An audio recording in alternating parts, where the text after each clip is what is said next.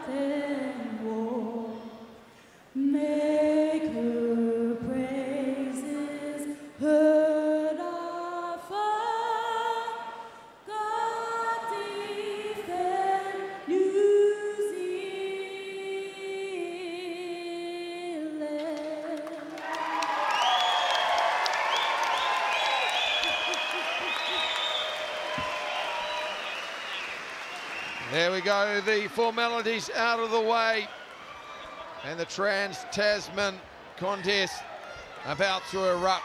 So much heritage, so much feeling between the Anzacs. Fou Ah-Lam from Auckland, New Zealand, Patrik Dittrich, Sydney, Australia.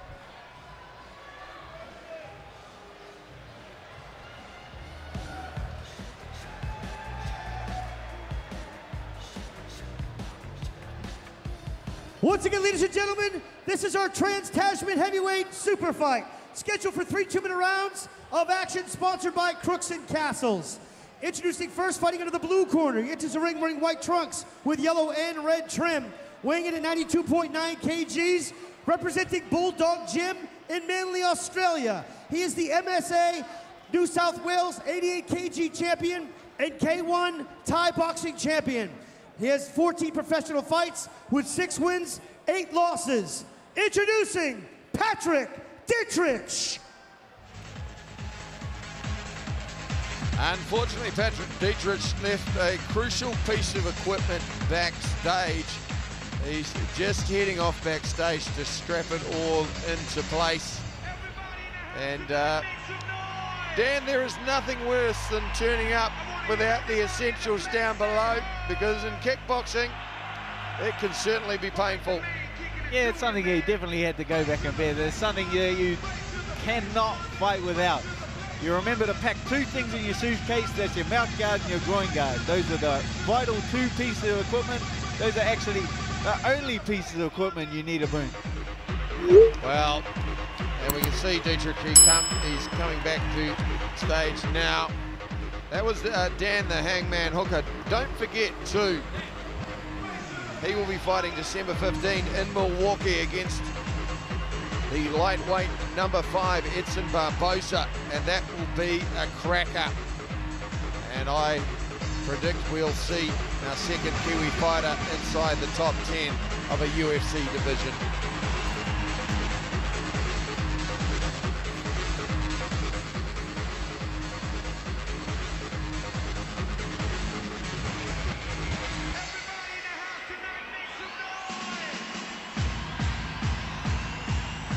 Once again, ladies and gentlemen, this is the Trans-Tasman Heavyweight Clash of the evening, scheduled for 3 2-minute rounds of action. It is sponsored by Crooks and Castles. Introducing first, fighting out of the blue corner. He enters the ring wearing white trunks with yellow and red trim, weighing in at 92.9 kgs, representing Bulldog Gym in Manly, Australia. He's the MASA New South Wales 88 kg K1 and Thai boxing champion. He has 14 professional fights with 6 wins, 8 losses. Introducing Patrik Dittrich.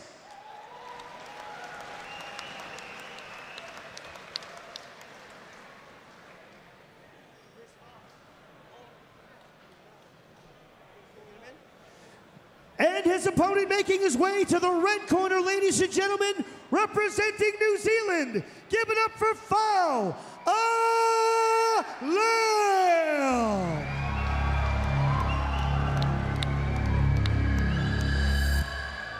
Take me back where the water flows from your throne. Pour it out like I've never known. Spirit, lead me on. Where the river goes, life abounds. Sweep me away. Jumping Fou Ah-Lam in where the water's from deep. ETK headquarters prepared very hard for this fight. They call him the Fabulous One. He's improving with every bout. Quite easily make the cruiserweight limit. Heavy legs, puts his punches together very well. Slickly skilled.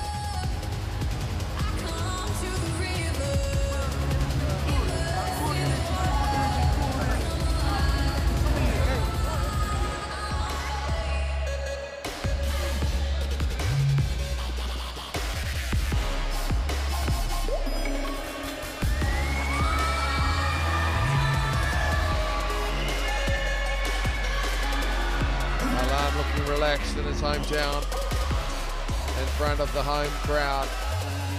Once again, Jason Suddy in the corner doing a great job of both promoting Introducing and now, training. fighting out of the red corner. He enters the ring wearing black trunks with white and red trim, weighing in at 92.6 kgs, representing Elite Thai Kickboxing Headquarters.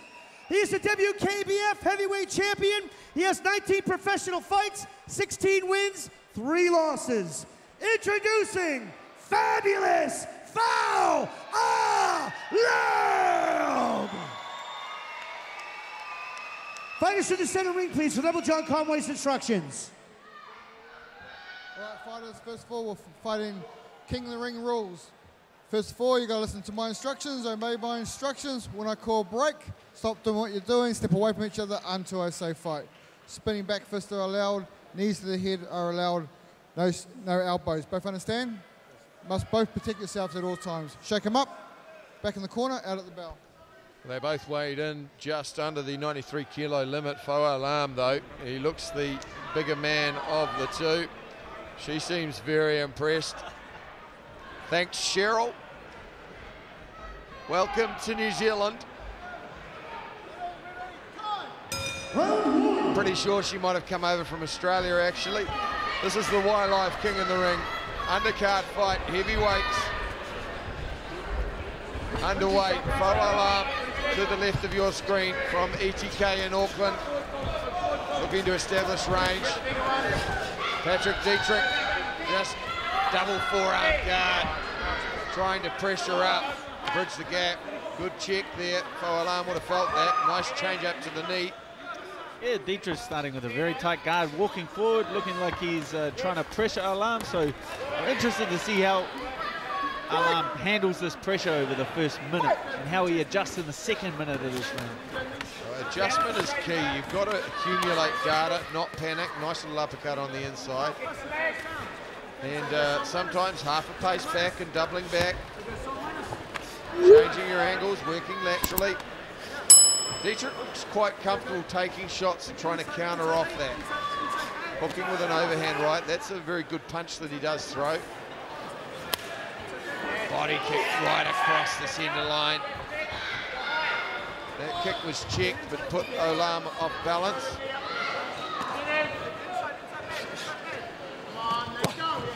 Taking on the gloves. Anything you can do, I can do better. It's amazing how often, Dan, you see someone throw a spinning technique and ego forces people to try and throw the same thing back.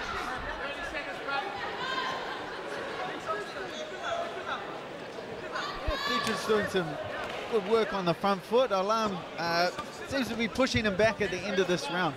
It'll be interesting to see what adjustments that Jason Suddy makes in between the rounds to Fou's game plan. I think there's opportunity. He's got that tight double forearm guard just to bring them into the centre and then loop around the outside. At the moment, Ah-Lam fighting off the back foot, trying to find a way to offset Dittrich, who, with Nick Stone in his corner, the blue corner over there, looking to apply the pressure and deny Fou Ah-Lam any room. Still doing this a little bit. Yeah, not a lot landing from Dittrich. You know, he was pressing forwards, throwing shots constantly. Not a lot landed clean on Ah-Lam, so credit to Ah-Lam's defense. Let's see if he can make any adjustments. Trying to outpower in this round. You're going toe to toe, but you're not really trying to hurt him too much. Okay, so slamming some heavy low kicks. I want to see that liver shot, all right? Because he made him wince there. The knee, the liver, and the left body shot. Okay, breathe deep, and now keep up. For your right knee, switch before your left knee. Okay, he's open for knees. Then good. When you throw your hands in front of your legs, you're doing good. You're doing good. Good. Everything's good. Everything's good. So when you do hit the outside body, you go outside body and then uppercut. Okay. And if it's good, just slam the feet across the body. Okay. Looking to create the gaps in that, or openings rather, in that cast iron guard. Dittrich getting the call from Nick Stone not to put too much effort into the hands and look to use those to set up the low kicks. And there was that liver shot he also called for. Yeah, phenomenal advice from Jason Suddy there. The way you stop a pressure fighter getting in your faces, those knees up the middle, and also the uppercut. So let's look for Fou to make those adjustments as coach called for and really kill this pressure of Dittrich. Notice Dittrich too, he's trying to execute what his corner said as well. He's gone with the left knee, he's gone with the liver shot, looking to squeeze the uppercut up the middle. Following it to a T. Interesting fight. It's not just a battle of two fighters, it's a battle of two very experienced cornermen, trainers of multiple world champions. Just like to see Ah-Lam just put a little bit more sting on his left hand. He's fighting a rear guard defense. There were those knees that Suddy called for. And again, just like to see him turn the knuckle over on those shots. Set his weight a little bit more occasionally.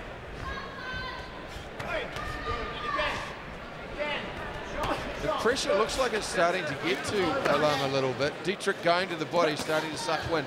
Nice little hand control and right hook around the corner.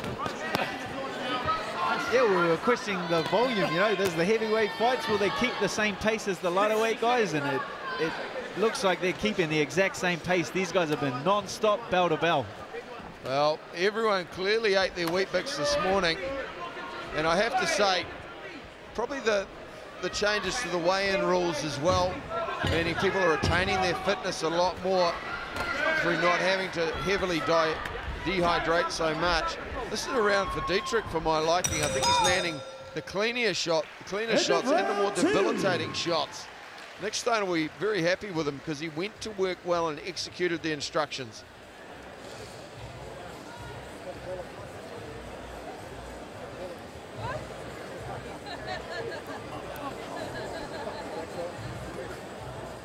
One of our cornermen from earlier, very happy.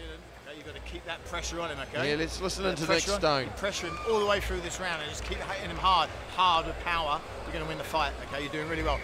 Mate, this is you back in the game again. This is what I wanted to see. That's right, that's it, that's it. That's right, you're looking really good. And just stay on him. Stay on him. You're going to win this fight.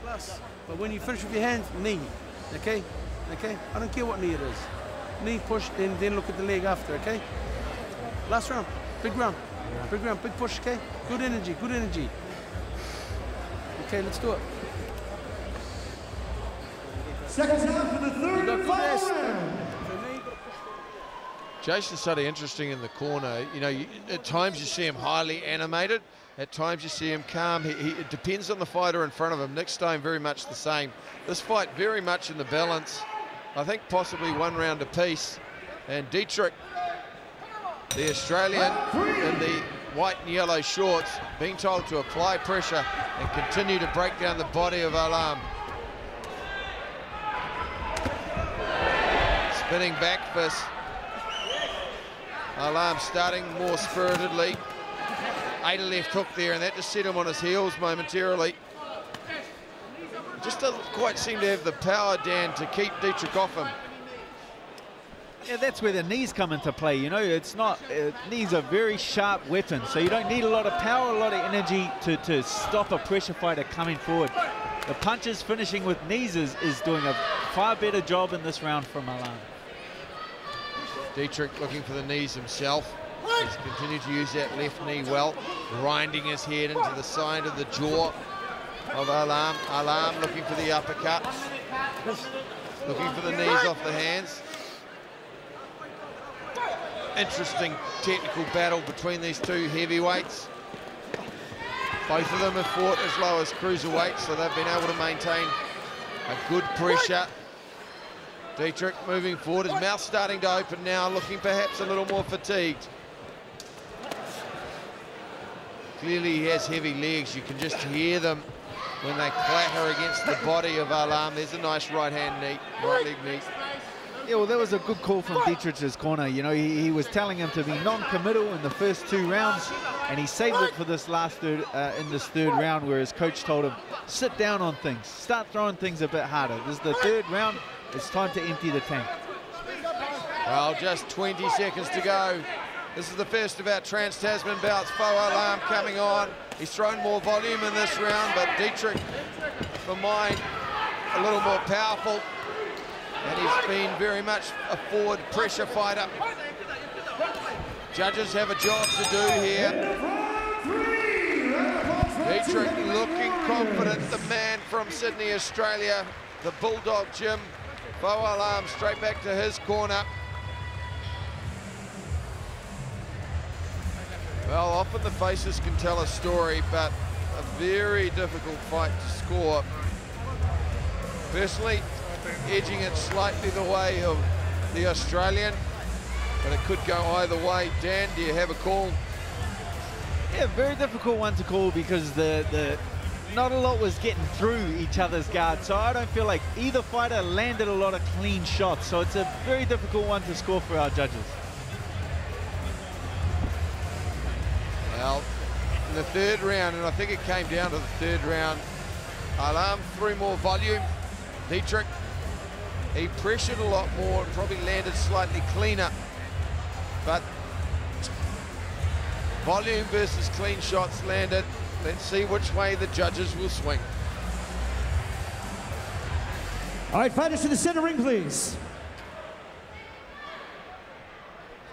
Ladies and gentlemen, after 3 rounds of heavyweight action, we go to the judges' scorecards for decision, where we find a unanimous decision winner. For your winner, fighting out of the blue corner, Patrik Dittrich.